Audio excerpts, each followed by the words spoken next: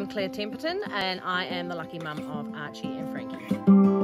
On the first day that the twins were born, Archie was diagnosed with a grade 4 brain hemorrhage, which is the equivalent of a stroke. So we didn't really know what the future was going to hold for Archie. A few months after discharge, I was just looking at the way Archie moved and used his eyes, and they just seemed to be flickering a lot. I did ask my partner at the time, do you think he can see? Quick trip to the hospital the next day where we were admitted for testing, MRIs, all that sort of jazz, and it was determined that during birth and the brain bleed that the pathway between the brain and his eyes was damaged. So we teed up with visibility from about 2-3 months of age, and we've been dealing with their services ever since. The Orthoptic testing has definitely allowed us a better understanding of something that really you have no idea about until you're thrown into this world. We had our first orthoptist visit our home actually, which was a really interesting situation. So she was able to sort of run her tests in a home environment where Archie was a lot more comfortable. Before that, we had no real idea of knowing if he could see or what he could see.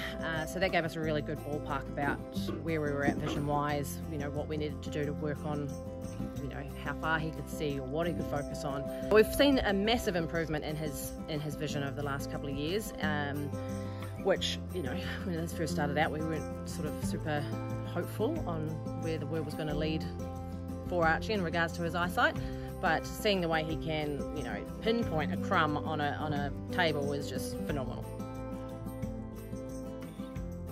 My name is Amy. I'm one of the orthoptists at Visibility. My job is to test how people's vision functions and guide them as to what aids and equipment might help them in their day-to-day life. So if someone is not verbal, we have what we call preferential looking tests. So it will be a piece of grey card with some black and white stripes on one side and just plain grey on the other.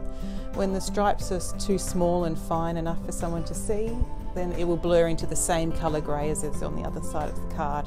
We also will use small beads or balls and see how small they can get before someone can't see them anymore.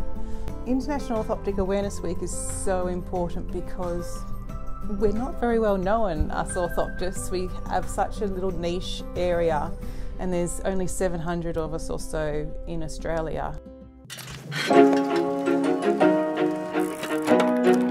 My name's Alona Auld and I am the mother of Eloise, and when she was 14 she had a traumatic brain injury caused by a mountain bike crash, and because of being in a coma for some time she had damage to her eyes, and that's why we had to seek out Visibility. Eloise had difficulties going to appointments before because she couldn't settle and she'd get restless and she'd want to leave. However, when we went to Visibility, it was absolutely fantastic. It was a very calming environment, and Amy, who was looking after us, she had actually changed what she was wearing to make sure that it was calming for Eloise and not going to overexcite her.